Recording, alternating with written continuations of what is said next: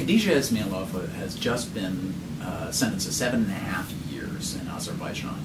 It's a sign of a squeeze on freedom of expression and gross corruption in the country.